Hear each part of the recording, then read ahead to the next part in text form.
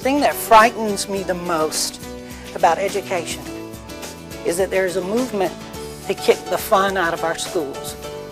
And we as teachers must stand up for the right of our students to have the right to enjoy learning, and for teachers to repossess the right to enjoy teaching. And if we can get that message across to our policymakers, I think we can make the right kind of changes in our schools. That as the 1999 Georgia State Teacher of the Year, and then again as the 1999 National Teacher of the Year, representing 3.5 million teachers across this country, I have been leading a magical life. In many ways, I am Alice in Wonderland, each day falling to a new dimension that surpasses the last in excitement and wonder. But as I enter this fourth and final phase of my National Teacher of the Year tenure, I find myself spending more and more time reflecting about what I have learned during this most wonderful adventure. What I am realizing through this reflection is that the three best descriptors for the National Teacher of the Year experience are professional and personal growth, validation, and responsibility.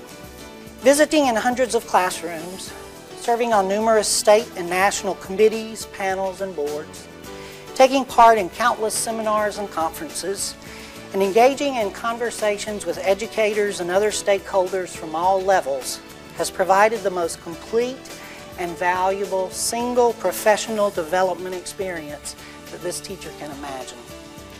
Meanwhile, traveling, being involved in new and previously unfamiliar activities of various types, meeting and getting to know individuals from all walks of life, and being exposed to new vistas of many different types have combined to provide a personal journey that has been both exciting and strengthening.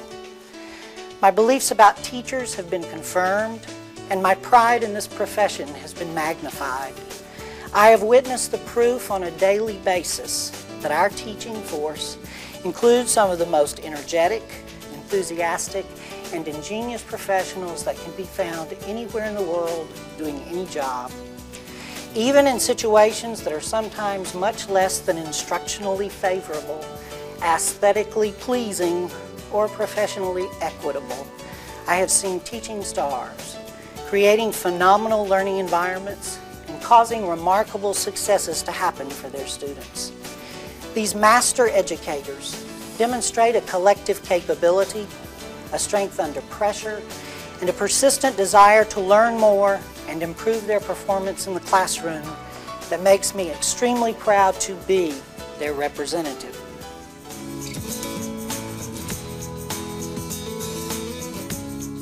Why kindergarten? When I was growing up, I never related to my peers as well as I did to younger kids.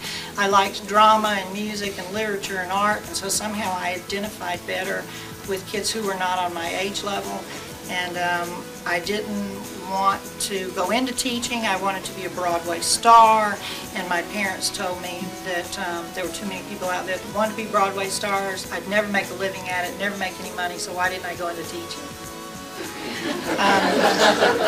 And so I did, and I went in as a speech and language therapist, and the kindergarten teachers and the kindergarten kids seemed to really be enjoying learning. There was such a sense of discovery and adventure and excitement in kindergarten classrooms. They weren't tainted, they hadn't learned to dislike school or hate teachers, and they were like sponges that would soak up whatever you threw out to them. And so I said, hey, that's what I want to do. That looks good. And I went back and got my master's, and I've taught pre-kindergarten, kindergarten, 2nd grade, 3rd grade, 4th grade, and been an early childhood consultant, and now 2 years of on the road. Not a Broadway star, but pretty close. Young Country 90.7 FM, we're back with the 1999 National Teacher of the Year, Andy Baumgartner. So what made you choose kindergarten over a middle school or a high school? Well, I have an attention span that's about 5 minutes long, and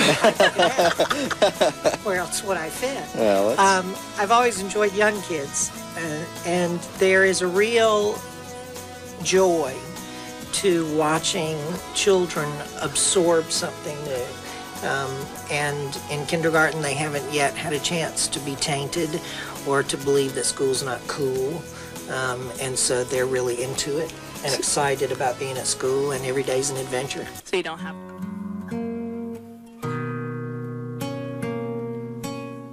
The thing that has made me a teacher, though, has been experiencing life at school through the eyes of my son. Brock is 22. He is a beautiful, fair-haired, golden young man who has a learning disability and attention deficit, and he's hyperkinetic. He came home from the first day of kindergarten and said, "I hate this, I'm not going back, and you can't make me," and he was serious.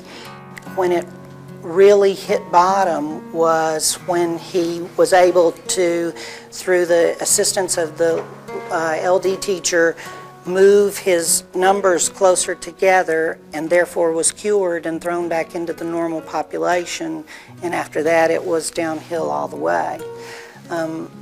We have to understand that children learn in so many different ways, and we have to give them the opportunities to use their strengths in learning. This was a little boy that I could have tried to beat multiplication tables into him, and I still wouldn't have gotten anywhere. But I took him to see the Phantom of the Opera, and he walked out of the theater having never seen and never heard any of it, and proceeded to sing the score from the time the curtain went up until the curtain went down. Yet his teachers said he was unmotivated, he was lazy, or he was dumb. Not true, and not so. I had to really look carefully at what was going on in school. And we fought until he finally dropped out of high school without a diploma. And on top of that, we did tough love and the whole bit. In a teacher's home, when the child's not doing well in the school setting, it's hell. And so it taxes every aspect of your family life. And I could not reach him, and I didn't understand that because I was reaching everybody else's kid. Why couldn't I reach my own? And I pushed him and pushed him and pushed him, and I had to learn that pushing is not what it takes to be a teacher. Guiding and nurturing and strengthening and comforting and giving what a child needs to feel good about themselves is what teaching is all about. That doesn't mean that we don't set standards, and it doesn't mean that the standards can't be high, and it doesn't mean that we don't accept less than they're capable of. But we get them there by encouraging them and coaching them and working with them, not by simply stomping our feet and telling them to jump through the hoop. That doesn't work. But Brock taught me what it feels like on the other side. And he taught me that what seems obvious to me is not necessarily going to seem obvious to my students, and therefore I've got to get inside of their heads and get inside their bodies and look out through their eyes to figure out what it's going to take. The other important thing that I learned from that lesson was that you don't teach children in isolation. You teach families. And when you have a child who's struggling in school, you have a family that is struggling at home. And there are several heroes in my life who are teachers who did nothing more than to say to me, "You know, Andy, he's got a lot up there if we could just figure out how to get to it." Or teachers who said to me, "He's a nice kid. He really likes people."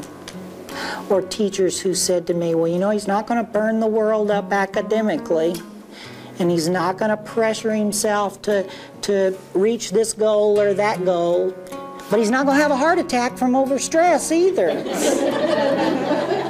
But for whatever reason, we could not seem to reach him in school. Who had a really tough time, but who has come back into my life and is wanting to be a part of my life, and has gotten his GED and enrolled in technical school, and is going to be okay, and he's going to make it.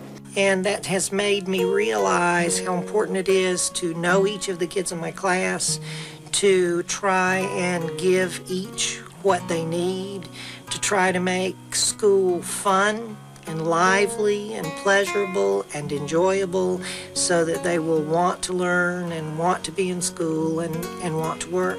So he's taught me that. We don't understand or we don't value the importance of getting from here to here by going this way. And sometimes that's the way we need to go to find the things we're missing. And one place that we went was an alternative school. And this was a last chance schools for kids before being incarcerated. This was their last step or they were going to jail. We had been to all of these schools that were highly innovative and colorful and all the excitement happening everywhere, just like I love. And we sat down in this classroom where it was very quiet and the kids were engaged in what they were doing and they were reading. There was not a lot of excitement going on, and one of the judges leaned over to me and said, "How do we grade this as Teacher of the Year? You know, this doesn't look like anything that wonderful's happening."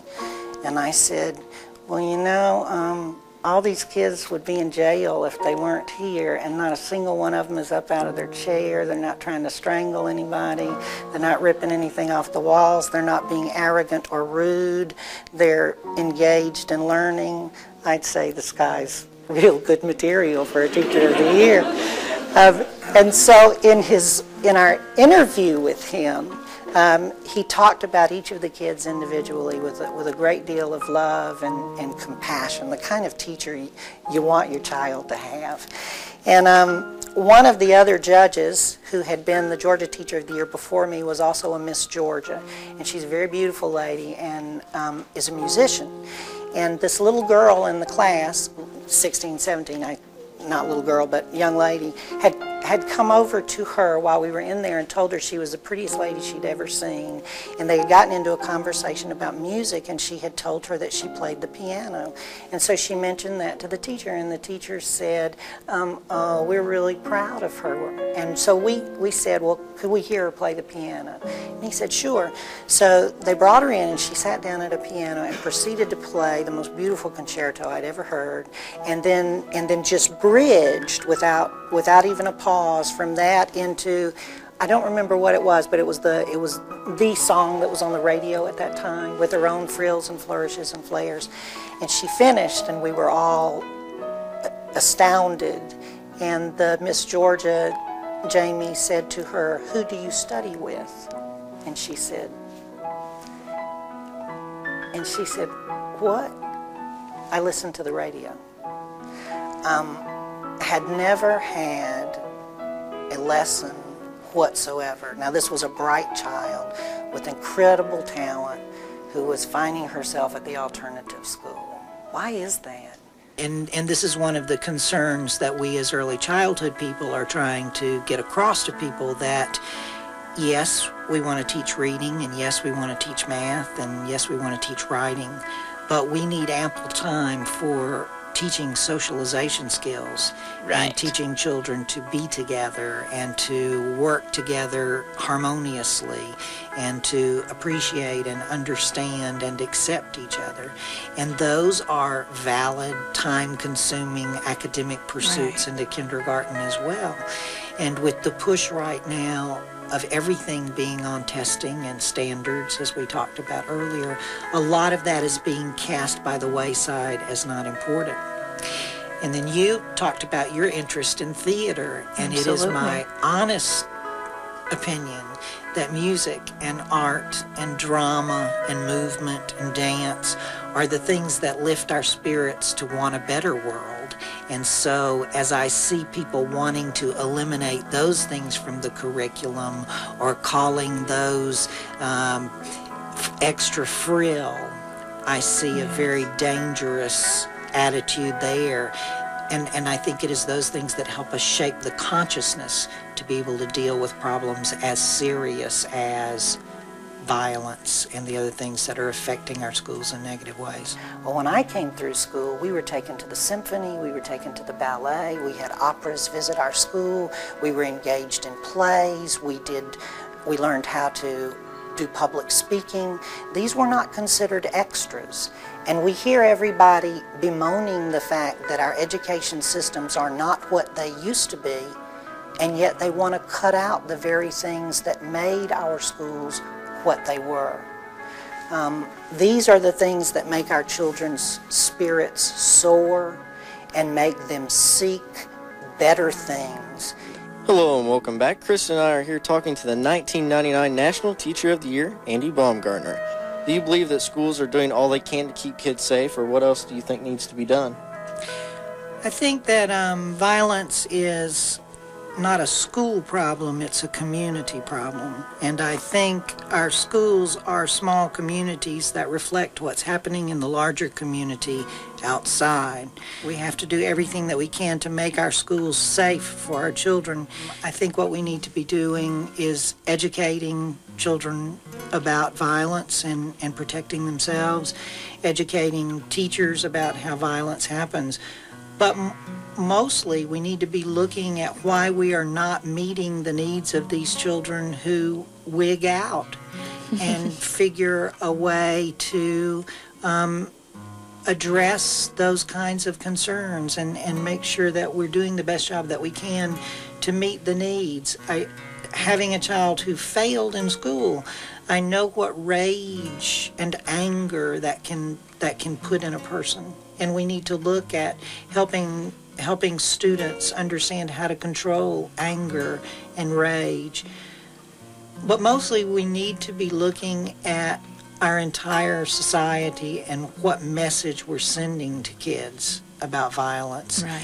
And we need to work together on sending a better message. Henry County Youth Center. Now, having picked up my son from jail and been through the tough love thing and all of that, I was really not looking forward to this one. And I figured these were going to be very disrespectful, very gruff children that were going to sit there and be so cool I couldn't possibly do anything with them. These were bright, attentive, respectful young men and women who sat and we discussed making mistakes in your lives and how to learn from those mistakes and move on. They were open with me, they were honest with me, they let me sit with them at their table at lunch. We had a great time. Nice kids who got misdirected somewhere, but who are getting a second chance and who have a real hope at this place, because it's not a dismal jail-like atmosphere, it's a learning atmosphere, it's a real school. We've got to understand that sometimes the most important thing we do for a child is to help the family understand and accept that child for who he is. My heart, as you said, is with special needs kids, because until you've lived and looked through the eyes of a child who fails through school continually, no matter what he does, it's a very heartbreaking thing to watch, and especially when it's your child. Jason has taught me, by benefit of being in special ed programs that cared for him and nurtured him and met all of his needs. He was in public school from the time he was 18 months until he was 22 years old. He was treated with absolute love and patience and kindness. They attended to his every need. He was the first of our sons to graduate from high school. He's a doll. How many wonderful, wonderful teachers there are out there ready to do whatever students and kids need when we understand what those needs are. The I CAN special ed program in Southside High School in Muncie, where a special ed teacher has developed an industry for her special students in this school where they make and sell their own goods. And these children walked into the room with I CAN written all the way across their faces, held their heads up high, held their shoulders high, and were willing to talk to anybody about anything and everything. And they had speech defects, and they were in wheelchairs, and one had spina bifida and walked like this, and her legs were terribly misshapen. But they had a sense of who they were, and when you walked into the room, you felt like, if they can, I can. I went from there to the Soldier and Sailors Children's Home in Knightstown, where I saw just an amazing residential learning center with teachers who were giving it their all. and loving being there and loving those kids. And I saw where the ideas of education for special needs children had really been put into effect correctly. They had very small classrooms, lots of direct teacher-pupil interaction. They had art and music for these kids. They had ROTC for them. They had all the special activities, and it was a wonderful situation. I think that when mainstreaming and inclusion are in the best interest of the child, and they're provided the support that they need in that classroom to get the education they need, that they can be wonderful things. I think when they're used as cost-effective methods to save money and everybody's dumped into one classroom and the teachers said, now teach them all, that's a criminal action. And I think in too many places that's the way it's being used. And Andy, who is 17 and a high school senior and an A+ student, except for calculus, and I forgive him that. He's the president of his senior class, and he's a resident star of his drama club. He's going off to work for Disney this summer in Florida, and he will start college in the fall. Has had a terrific experience and been nurtured and been taught to meet his potential and to go above and beyond, and I want that for all children. I want that for the Brocks as well as for the Andys. But he is no brighter and no more special than either of the other two. His brightness just happened to be in a direction that teachers know how to focus on and work with. What I want is a school system that will accept Brock as a challenge and say, we can turn this kid around. We can make this kid feel good about himself, and we can make him successful in school. And that's why I'm very fearful of the standards movement and the way it's being used right now. And it's why I'm very fearful of the idea that we can measure and describe people by a score on a test. So I have 3 very different boys, but 3 very wonderful boys. That's very cool. So are they kind of your inspiration to keep on doing this? Absolutely.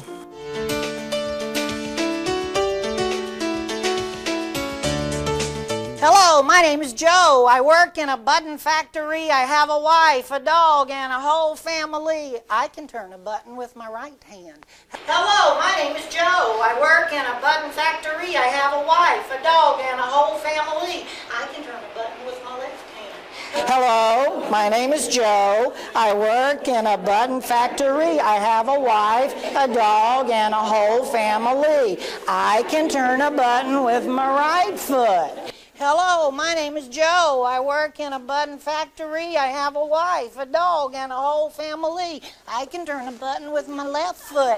Hello, my name is Joe. I work in a button factory. I have a wife, a dog, and a whole family. I can turn a button with my head. Hello, my name is Joe. I work in a button factory. I have a wife, a dog, and a whole family. I can turn a button with my whole body.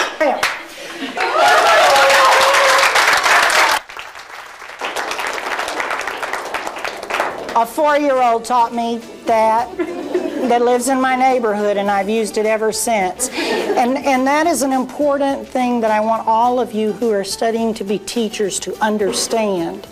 Throughout your career, you should be adding to your bag of tricks. Every teacher should have a bag of tricks.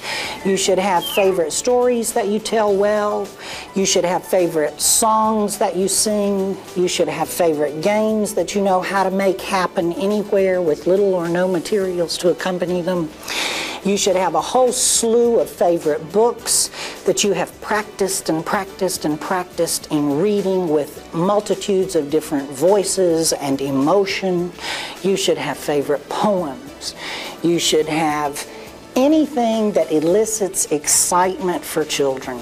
And you should have it ready to pull out on a moment's notice. And each year we do little productions for the school and for the community. One year we had a wedding for Sleeping Beauty, and we married off Sleeping Beauty and Prince Charming. That's very cute. One year we knighted Jack after he killed the giant.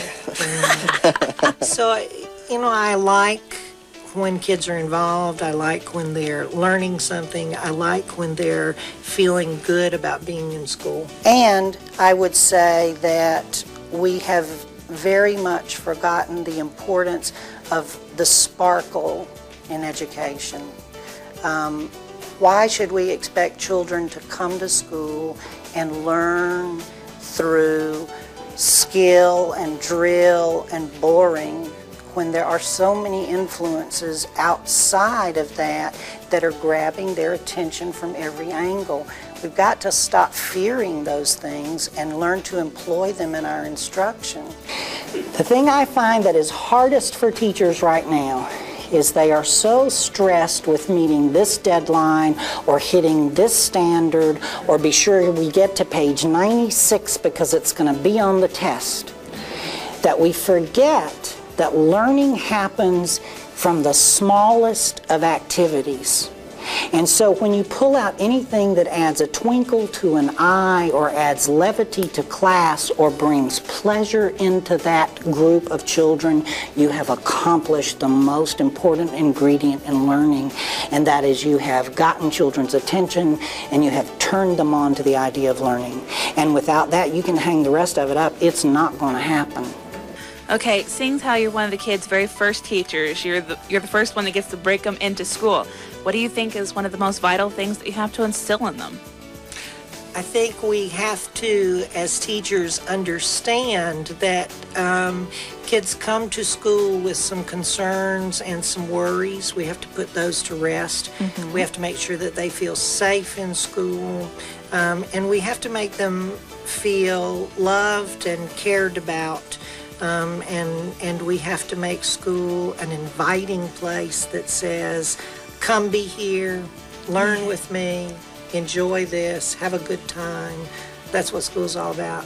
And I think if we can teach that appreciation very young and very early, then that's something you keep with you as you go through school. All right. So we've got to stop being afraid to make our classrooms lively and happy and colorful and pleasurable, enjoyable places for people to be. And I think that goes for seniors in high school just as much as it goes for kindergarten students. The most common question I'm asked is, are you going back to the classroom? And my answer is, you can never go back to a classroom. A classroom is the most wonderful and important place that a person can be, so anytime you move into a classroom, you are moving forward and moving ahead. As far as what I want to do, in August of 2000, I will be teaching 5-year-olds at the school that I left 2 years ago, and I am so looking forward to it. I want to be back in a place where when people act like 5-year-olds, it makes sense because they're 5 years old. I couldn't imagine looking into a 5-year-old's eyes and saying, you know, I'm not going to teach anymore, so I think you made the right decision there. So what are some key points you would tell a teacher trying to move into being a kindergarten teacher? Are we talking about just new teachers in general? Yeah, obviously it's going to take patience, but what else would it? A lot of patience. Which I have none. But I think it takes a lot of courage to be a teacher. I think you have to be a strong advocate for children. I think you have to be a strong advocate for what's right. I think you are trained to teach with beliefs and a philosophy, and then you go into schools where people want to disrupt that philosophy or take it away from you and have you teach in a certain way. You have to be a strong person who says, this is what I believe and this is why I teach this way. You have to have a good sense of humor. Imagine. You really do. You have to have a life outside of school. You have to have some hobbies that you enjoy thoroughly and a strong sense of family, because you need that support system when you leave school. And most of all, I try to tell young teachers that this is one job that can become an absolute obsession. That in teaching, the more you do, the more you find that can be done. Right. And you can get yourself so totally involved that you forget to live outside of being a teacher, and that's not fair to our children. They need well-rounded, happy people. And so that means taking time away from teaching to play and have a good time and get plenty of rest so that you come back energized and ready to do it the next time. I think that we are quite often, as teachers, our own worst enemies. I think that we tend to carry around the image that we are just teachers. and we're not just teachers. We are very important individuals who serve a most important service to our community and work in an extremely fine profession. Some real concerns I have for the direction our educational system is heading, and trying to help them understand the mistakes that I feel that we're making in trying to judge schools in the same way that we judge football teams. And that is the one with the highest number wins. And that's not what teaching and education and students are all about. And we're forgetting the most basic principle that we teach individuals, and that unless we cultivate those individuals, we've missed the boat and we've not done anybody a favor. I saw incredible educators, and it has really strengthened my belief and my pride in our profession. I do honestly believe that the strength of the United States is centered around the strength of its public school system throughout all of these years. And if we don't awaken to that realization, and if we don't continue to strengthen it, we will continue to decline as a nation, and I sure hate to see that happen. Because teaching has become a job with too little affirmation and validation attached to it, we must all learn to give that to each other. My position as National Teacher of the Year has taught me that believing in your work and then having that belief confirmed by others can strengthen a person's resolve to do more and to be more successful. The most important thing that any of us in this room or in any classroom or in any school anywhere in this country can do for our profession, for our schools, and for our students is to encourage the acceptance of the idea that we are all teachers, yet none of us are just teachers. Instead, we must hold our heads up high and announce for all of the world to hear that of all of the important job choices we could have chosen, we chose the most important one of all. The only one that I know of that attempts to elevate an entire society by lifting up its students one child at a time. Good luck, good teaching, and thank you very, very much. The Teacher of the Year program is so amazing. And when I was with the State Teachers of the Year, it was one time in my career where I felt everybody around me was just as impassioned and just as excited about the whole thing, and just as optimistic as I was, and still held on to their ideals of youth and still believed that there could be a better world and we could help propel the world in that direction. Andy, we appreciate everything you've done, and you know we love you, and thanks for all that you've done for us and for our kids, for the role model you've been and are. And thanks so much for all the energy that you show and that you've shared.